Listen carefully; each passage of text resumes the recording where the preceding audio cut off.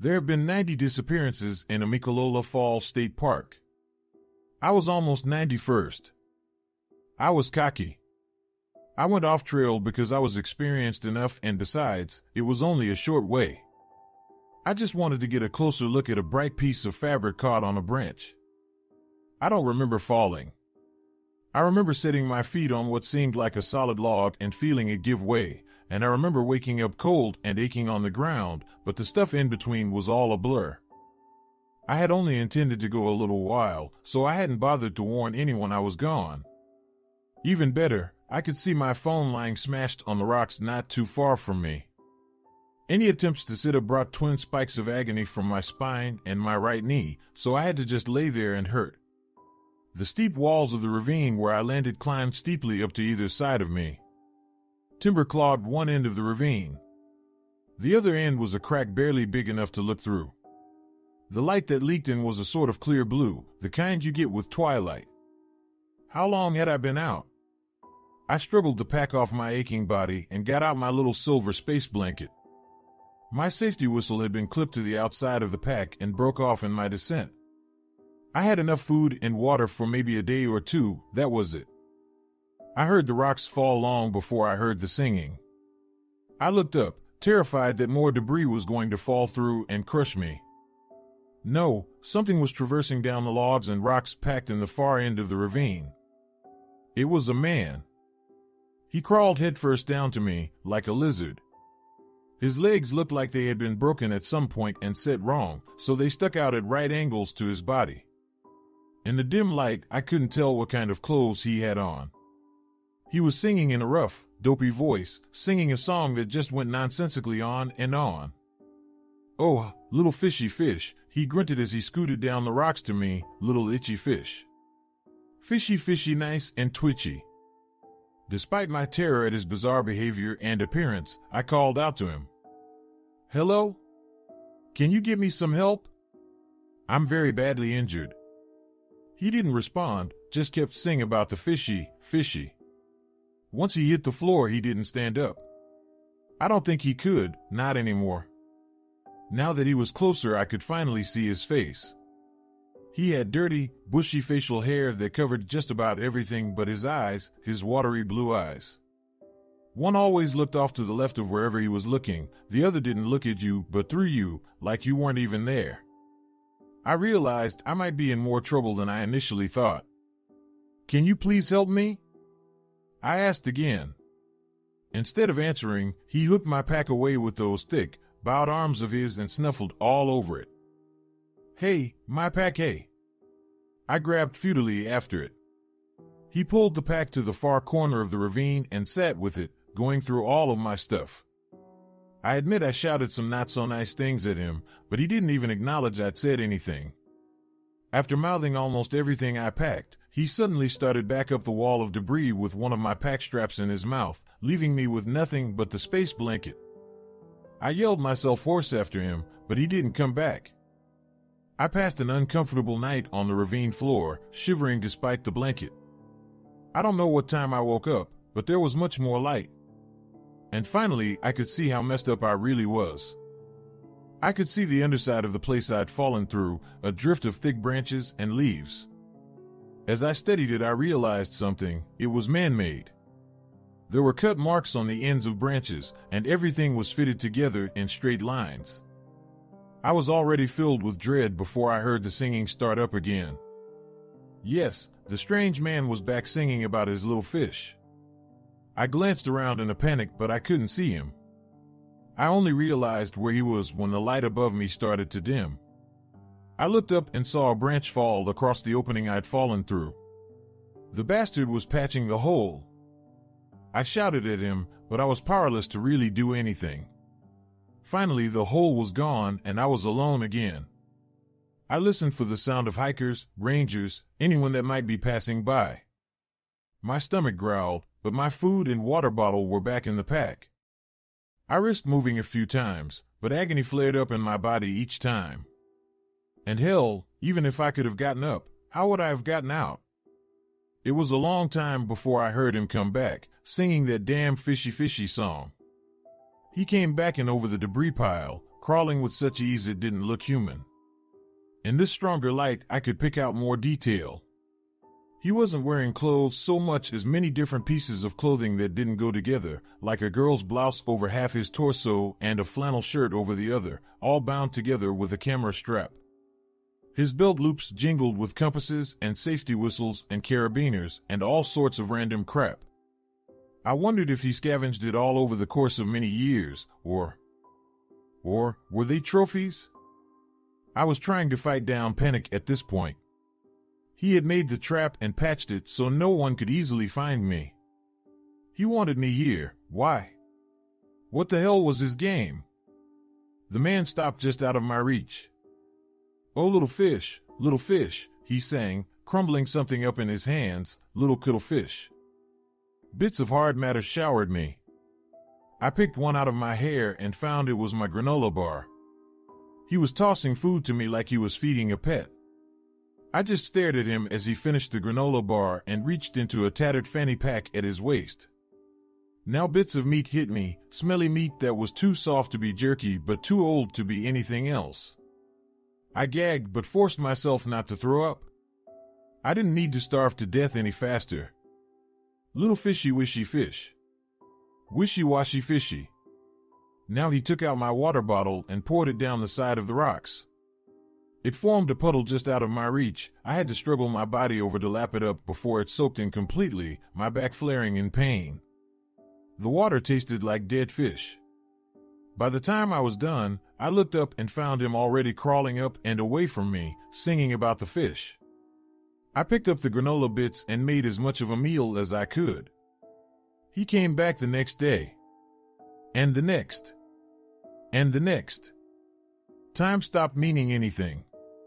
The near starvation and continuing pain from my injuries made me slip into a haze. At some point he stole my space blanket, replacing it with a smelly deer hide. He cut at my blanket into shiny strips that he wound around his clothing like ornaments. After he ran out of my packed food, he brought me more meat and tough roots and a few withered berries. I stopped trying to move on my own because I no longer had the strength to move on my own. I got used to the stab of hunger pains day and night. My body burned with fever and my tongue swelled. Nothing made sense anymore because my brain was not getting enough nutrition to function. I remember one instance I woke up with an odd start. I was too weak to really think straight, but a sudden change in my surroundings had trickled into my brain, waking me. I felt the scratch of hair on my upper lip at the same time something warm and mushy flooded my mouth. I opened my eyes and found the strange man not an inch from face. He backed away, staring past me with those watery blue eyes. "Fish snitch catch," he sang, bringing a lump up to his mouth. "Fish switchage." I realized the nauseating truth as he grabbed my head and held it still while taking another bite of rancid-smelling meat. He was chewing food and putting it directly into my mouth. I wanted to vomit, but even if I'd had the strength for it, I couldn't have. I needed every little bit I could get. He forcefully fed me a few more mouthfuls before going on his merry way. "Little fishy fish," he called back to me, "fishy fetchy switch." I fell into a fugue again, only waking the next time he put his face to mine. Time passed. I don't know when I first heard the new sound. I was in such a bad shape it felt like every little noise was coming through water. But as I struggled to consciousness, I realized I was hearing something. People talking. I just lay there limp, not even able to process this. People? I was hearing people? What did I do when there were people nearby? I tried calling and realized my throat would only make a weak rasp. I thought of all the whistles rattling from my captor's belt loops and had a bolt of inspiration strike through my fever haze. I tried to whistle, but my lips were so chapped the skin was coming off in sheets. I struggled to move my arm up to my head, expecting the voices to just vanish at any point. I stuck 2 fingers in my mouth and tried a sports whistle. It made a little noise. I adjusted my fingers and blew harder. The talking stopped. In despair, I whistled more, making wet sounds that barely carried.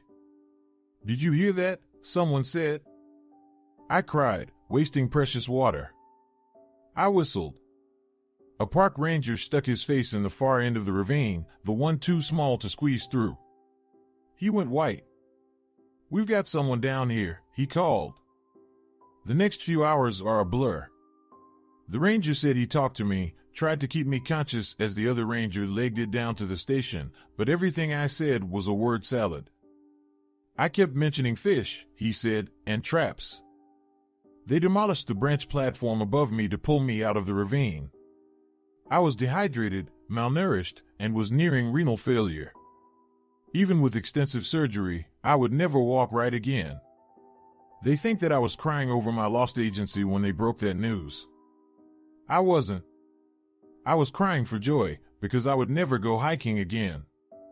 They said they could see signs of human habitation in a cave near the ravine where they found me, a fire built to cook food and bones gnawed to get at the marrow. But nothing more than that. I'm sure they'll never find anything. The man who lives there has obviously been doing it a long time. He knows exactly what he's doing. I'm not telling you to never go hiking, to avoid this one single park, or even to never go anywhere alone. What I'm saying to you is this: there have been 90 disappearances in Amicalola Falls State Park. Don't be the 91st.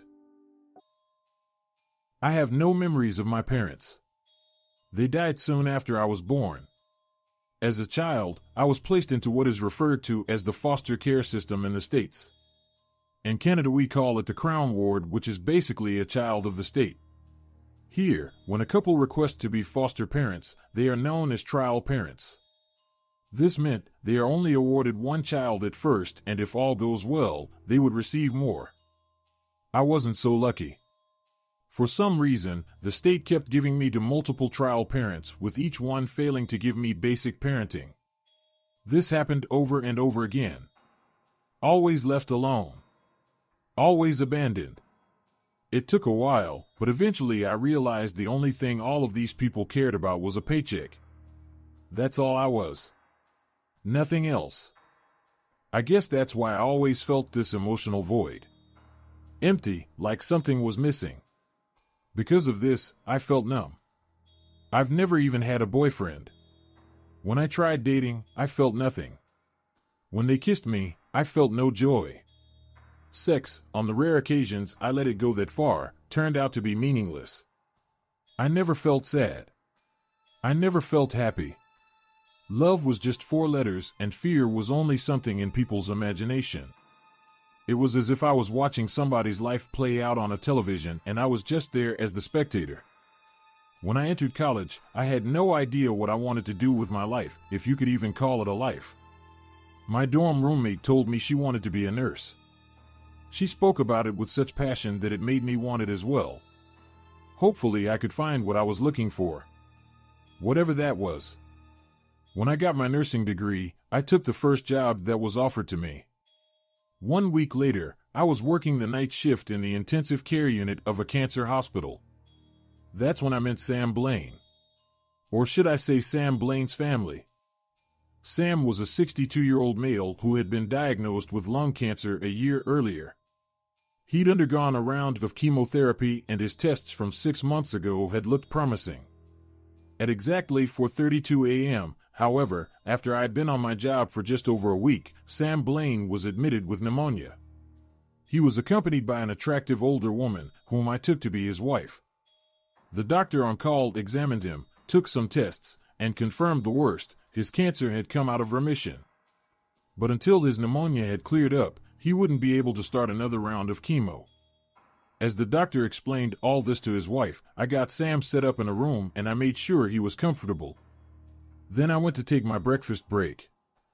At 7:32 a.m., I returned to his room from eating my breakfast and found what must have been his entire family waiting in his room. At his bedside sat his wife. Her gray hair, which had been pulled back in a bun, was coming loose, and she hid her teary eyes behind a pair of glasses which rested on the bridge of her nose. Next to her stood a set of twin girls who looked about my age or maybe a bit younger. Both were flowery dresses, a little too formal for my taste. And finally, a man, mid-30s maybe, who bore a striking resemblance to Sam. It took me a second to notice, but it was definitely the chin. He stood on the opposite side of the bed with worry written on his face. I stepped into his room, grabbed the marker, and wrote my name down on the dry erase board. Nurse Joy.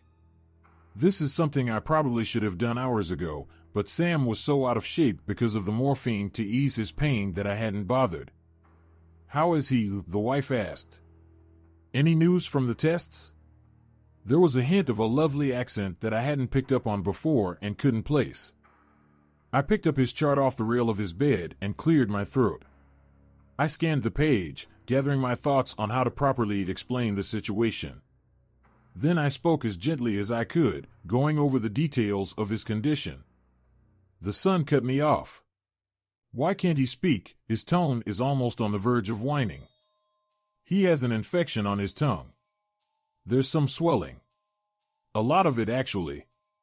Dr. Harden has put him on vancomycin, which is an antibiotic. That should, hopefully, bring down the swelling in a few days. He won't be able to talk much until then. Will that affect his breathing? The wife asked. No. He's breathing perfectly fine through the nasal cannula. That's what we call that plastic thing in his nose. It should suffice for now. Is he going to be okay? One of the girls asked, looking me in the eyes. That question caught me off guard. There were so many variables that could affect the outcome of this situation. But my training took over and told me that I should never directly answer these types of questions. I held her gaze. Dr. Harden is the best doctor in this hospital. If it were my dad, she is who I would want as my doctor, I said. The daughter made a weird noise. Then she covered her mouth and began to cry. As I was about to go into more detail about Sam's condition, his wife abruptly stood up. She moved toward me.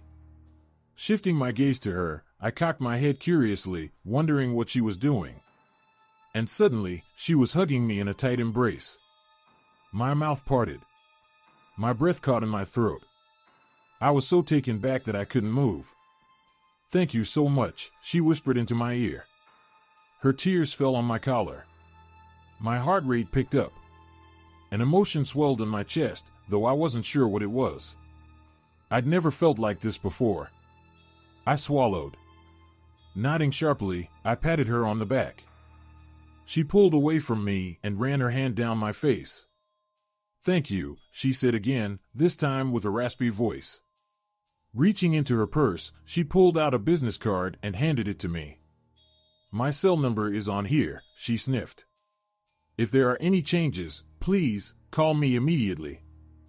Unable to reply, I nodded again. One of the daughters leaned down to the bed, buried her face in her father's chest, and just let everything out. She wept so hard, her body shuddered into his. My eyes widened at what I was witnessing. Throughout my life, I'd never seen this before. This family cared. They cared so much they didn't care about expressing themselves in front of each other. They didn't hide their tears. They loved him. They wanted him to live and make it out of this situation safely. They would do anything for this man. I exhaled, gathering myself. My hands were shaking. I stuffed them into the pockets of my shirt scrubs. The rest of the family stood up. Then each one of them also gave me a hug and thanked me. When I turned to go to check on my other patients, they were still there, gathered round his bed, their eyes filled with tears, holding onto his hands or each other. Speechless, I left them alone. When I got off my shift, I went home to my apartment and thought about what I had seen. That family was so loving. They hugged me just for taking care of Sam, just because it was my job. It made no sense to me. The scene replayed in my head, over and over again. As I sat alone with my quickly cooling cup of tea, gazing out the window, I saw them. A man and a woman, walking close together, not holding hands, but walking as if they belonged in step. 2 children scooted back and forth around them, and the man would lean down every so often and pretend to try to grab one of the children. I felt a lump forming in my throat as I turned my back to the window, my attention on my kitchen and the single plate and fork resting in the dish rack. My gaze wandered along my apartment. I remembered I had no pictures of loved ones. I knew this was not the case at the Blaine house. They probably had family pictures mounted to the walls or on the fireplace mantel. Or maybe one of those family tree picture collage thingy posted by the front door, displayed to be the first thing seen to all who entered their home. That was love. That is what it must have felt like to be loved. I realized I had a smile plastered to my face. I couldn't help it. And I couldn't wait to see them again. The following evening, as soon as I got to work, I rushed into Sam's room. His family was back. I lingered on my rounds to make quite a bit of conversation with them, knowing it was unprofessional, but I wanted to know them better. Since I was Sam's nurse, they easily obliged. The son's name was Sam Jr. He was recently married and worked as a stockbroker. The twins were Summer and June, both about to graduate from nursing school. I kept thinking in the back of my mind that we could be sisters. And finally, the wife's name was Adelaide. She was a native of Australia. That explained the accent. She and Sam had met there some years ago when his job had sent him overseas. They began dating, fell in love, and the rest was history. She told me that Sam had so many traits that made him a good man. Apparently, he was a good communicator, God-fearing, family-oriented, loving, faithful, selfless, romantic, outgoing, a good cook, strong, patient, helpful, a great provider, and the list went on and on. I told her that I would do whatever was in my power to make sure Sam was taken care of. I picked up his chart. He's getting better, I told Adelaide. With the new medication Dr. Harden has prescribed, we've finally gotten his pneumonia under control. When will he be able to talk? She asked. I bit my lip. His body is not reacting like the doctor wished for the vancomycin. So she's recommending another antibiotic called erythrocin. His first dose was earlier today. At this point, we'll have to wait and see. Her face fell. Oh. Don't worry, I said softly. From everything I've read up on erythrocin, it's the right call. It should do it. Her smile made my heart melt. She mouthed, "Thank you," and rested her hand on top of mine. It felt warm. Like how a mother's hand should feel. It seeped into mine. For the next few days, Sam's condition got better. With no signs of pneumonia, all we had to do was wait for the tongue infection to subside and then start on the chemotherapy. This was good. This meant he was going to get better. Every evening and many days, his family came to visit. I looked forward to their visits, to their talks. I felt a real connection with Summer and June and even helped with their nursing school homework. Currently, they were working on EKGs. Sam's tongue began to make a gradual improvement. The erythrocin was working, but it was so infected, it would take at least another week before he would be able to speak. The only sound he could make was an odd growl. Sam Jr. said he sounded like Chewbacca on drugs, and we all laughed. Even Sam smiled as best he could. I looked around the family and felt at peace, as though I really belonged here. Then one day, it all changed. Before heading to work, I stopped by a shop and got Sam some flowers. I thought it would please Adelaide that she'd tell me how sweet I was, and I craved her praise. But when I arrived, there was no sign of my family. This was the first time in the past 7 days they had not been here. I wonder what had changed. I checked Sam's chart and noticed more improvement. Then it hit me.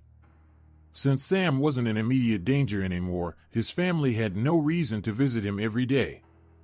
Not even Adelaide came that evening. I sighed and found myself missing them. Yearning to talk to them. To spend time with them.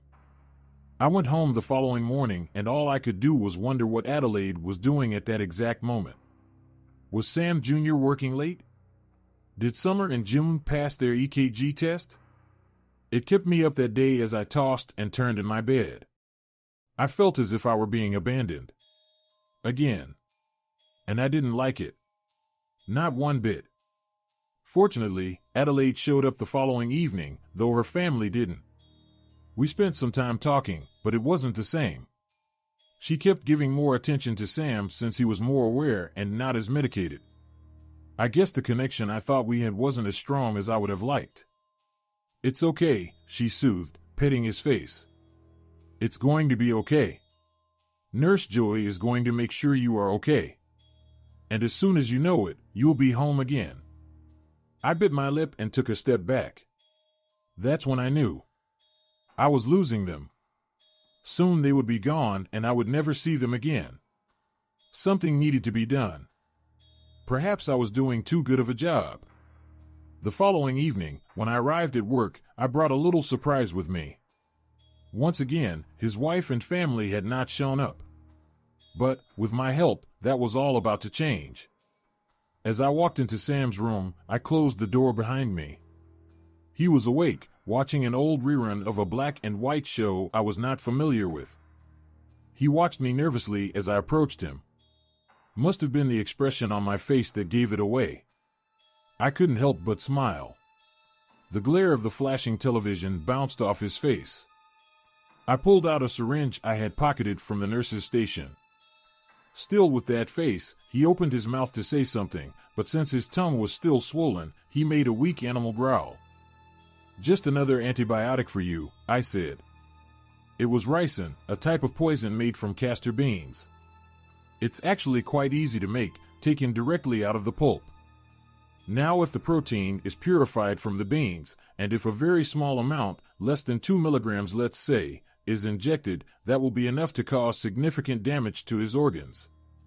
Enough to kill him. What is amazing about ricin is that it leaves the body after a few hours. But the damage will be long done by then. My smile widened. Pulling the vial out of my jacket, I inserted the needle and pulled on the plunger. When the container was filled, I pulled out the needle, held the syringe upside, and flicked it a couple of times.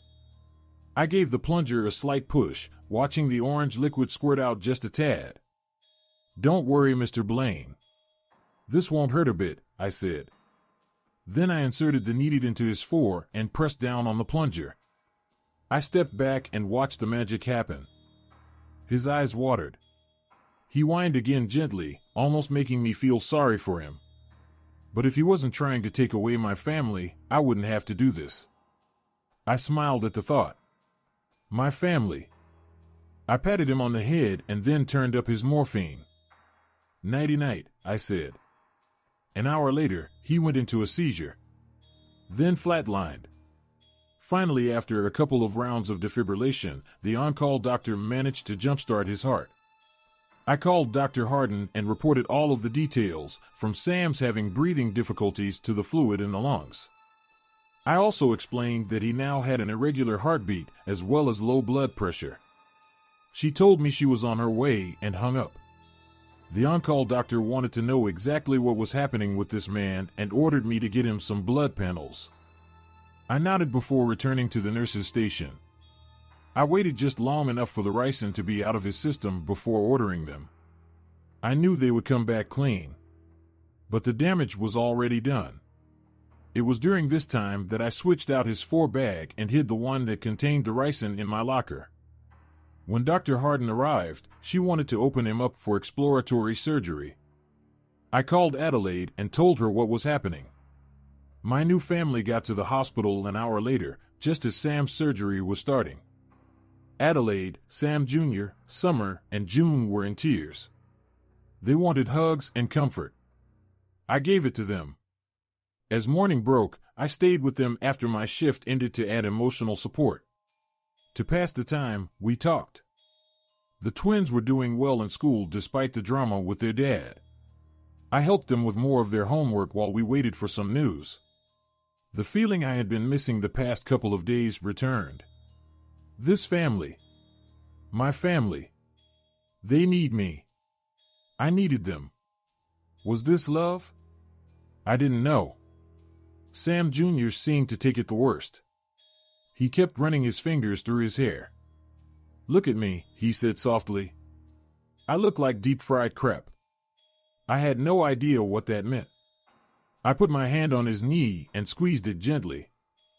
Things like this happen. There were just too many factors. Nobody could have predicted this. It's nobody's fault. It's mine.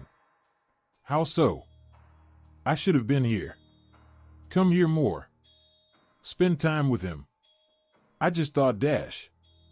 He talked about you, I lied. But his tongue dash was getting better, I finished.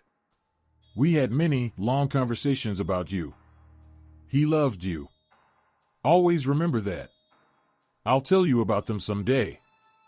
His lips pulled back into a warm smile. Please. Dr. Harden finally returned. From the expression on her face, I already knew. I had seen it too many times since I had started working at the hospital. I'm so sorry, Dr. Harden said, her voice soft yet monotone. Oh, God. No, Adelaide said, her voice breaking. His heart stopped in the middle of surgery. Despite our best efforts dash. The moment came. Tears burst from Adelaide's eyes, rolling down her cheeks in a torrential downfall. Emotion swelled in my chest. My bottom lip quivered. Seeing Mom this way upset me. I couldn't stop the flow from my eyes as well.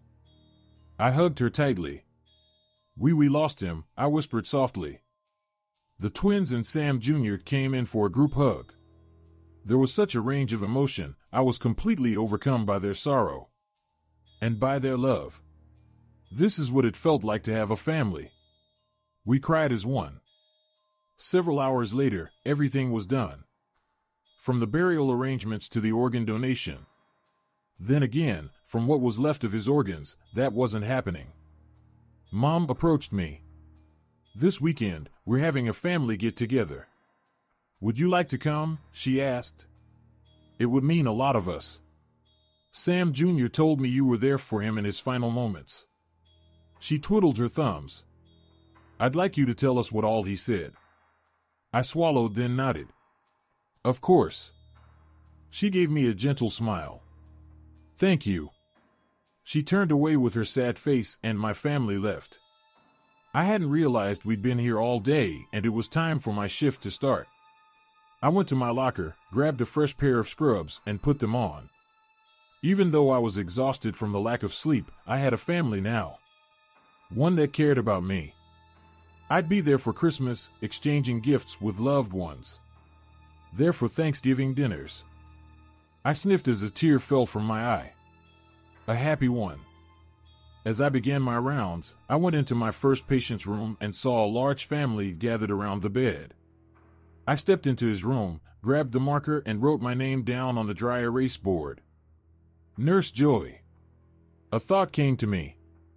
Since I already had one family, was it possible to have two? I would soon find out. I was a volunteer at the Montview Heritage Aquarium since sophomore year of high school.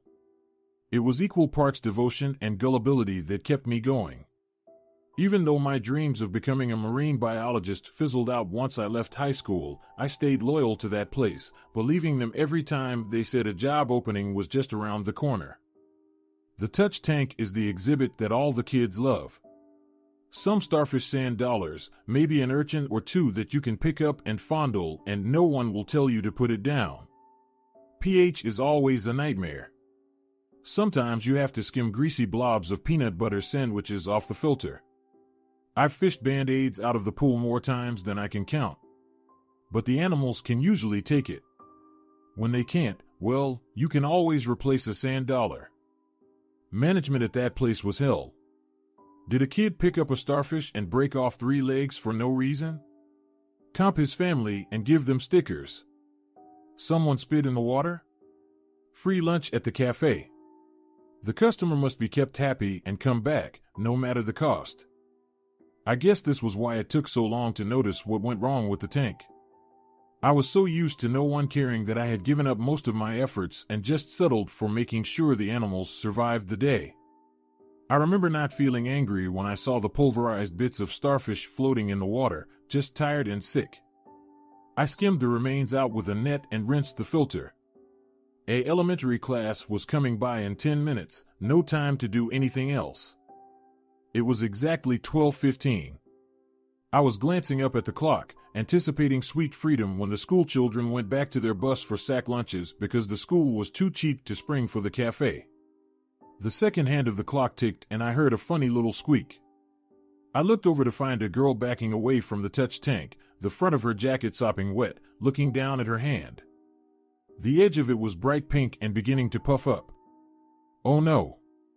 The girl was making those little sharp noises that you make when you are in too much pain to scream. I could see several red dots along her hand, like she'd been stabbed with a comb. I tried to talk calmly to her, maneuver her down to the first aid station, while the other children just stared at us. One of the supervising teachers took the girl's arm and led her away. I managed to get the class out of there and over to the deep-sea tanks. When I got back to the touch tank, the remains of another starfish floated on the water. I closed the tank down, put a slipcover over the top. Management argued with me until the ambulance came to get the girl, who could no longer feel her hand and had trouble breathing. The girl cried that the feather had hurt her, she'd seen it floating in the water and it stung when she touched it. I closed down the tank. The aquarium issued day passes for the whole class.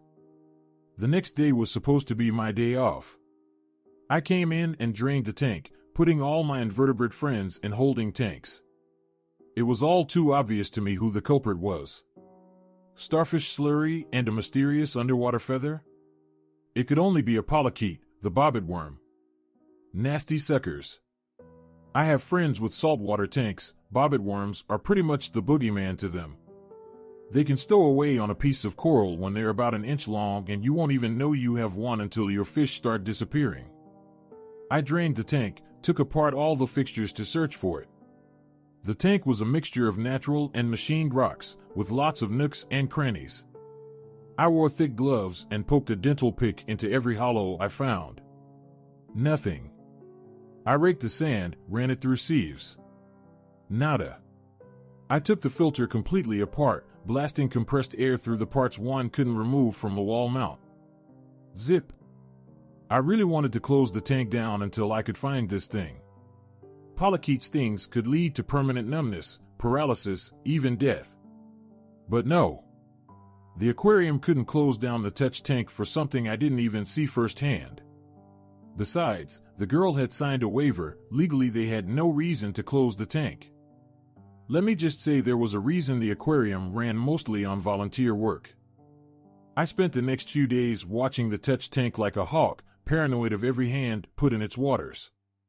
I knew it was wrong to keep it open, but I told myself that as long as I was there it would be okay. Yeah, working at that place really did a number on my head. I didn't have any more bobbit worm encounters.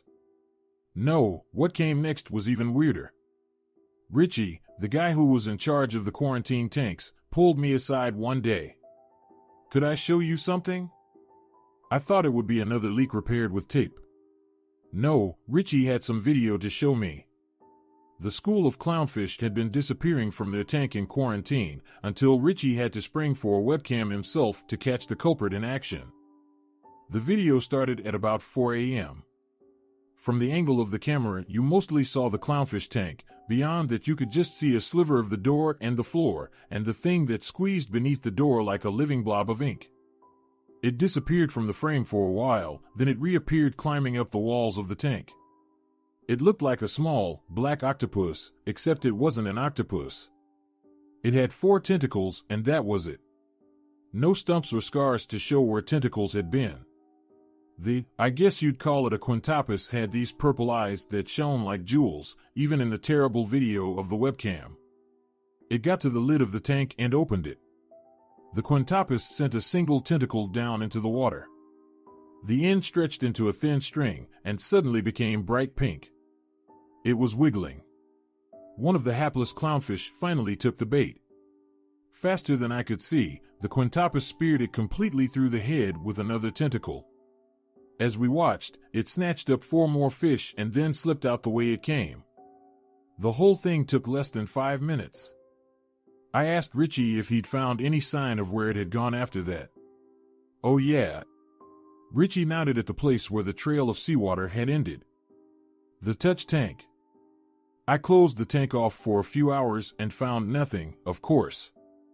Richie was put on warning for losing fish, couldn't get anyone to watch his video. I got really paranoid. Cleaned the filter every day. Stopped taking breaks. Jumped every time someone put their hands in the water. I knew something was going on with that tank, something beyond my knowledge, and I had no power to stop it or make it go away. If I complained, they'd dismiss me. If I reported it, they wouldn't find anything.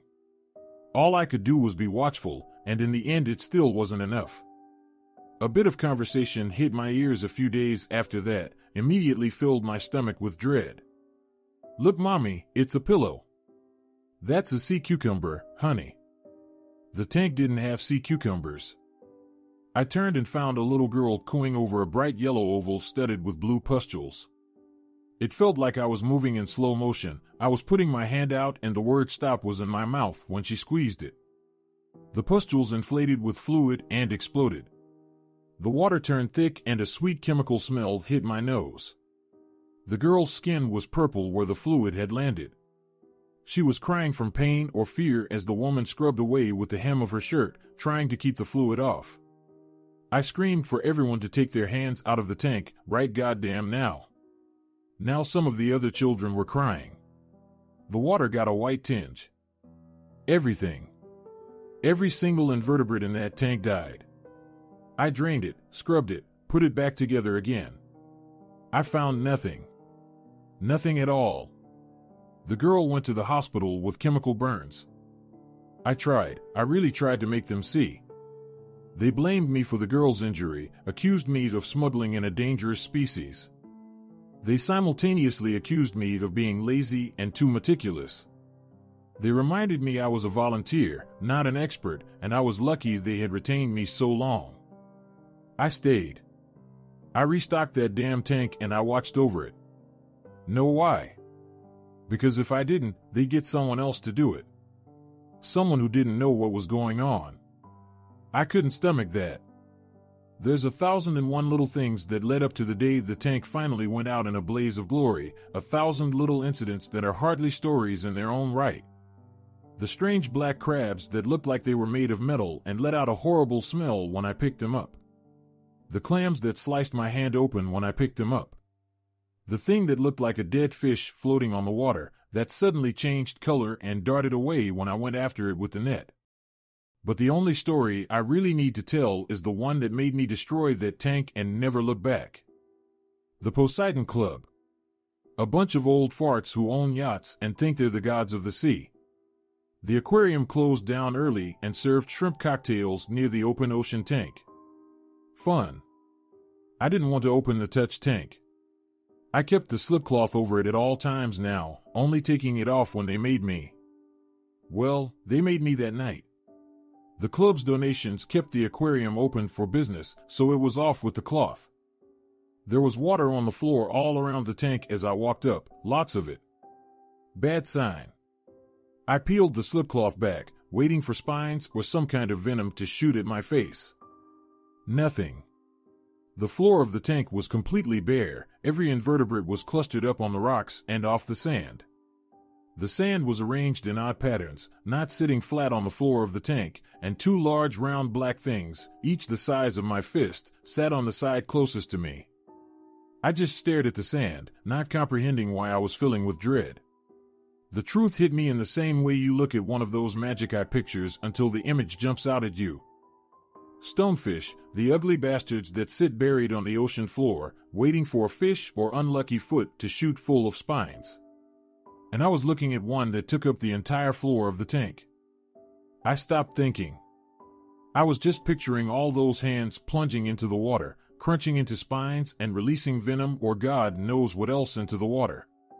I got two sides of the tank before they came running up. I had grabbed the fire axe off the wall and I laid into it. I smashed the walls, the rocks, even the filter. The invertebrates fell squirming to the floor, but they would survive a few minutes in open air. They had survived worse. It's hard to describe what the fish did. As the water drained from the broken glass, it sort of turned and slid beneath the rocks at the opposite side of the tank. The rocks I knew for a fact had no opening beneath them.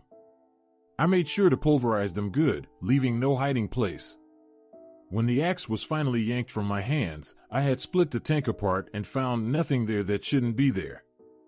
Montview Aquarium is still there if you walk down 8th Street past the art galleries. It keeps, pardon the pun, afloat, but only barely. Turns out those waivers weren't as airtight as they thought, and they lost a lot in those suits. I was subpoenaed but never got a chance to testify. Shame. Maybe if they had spent less time slandering me in court, they could have built an adequate defense.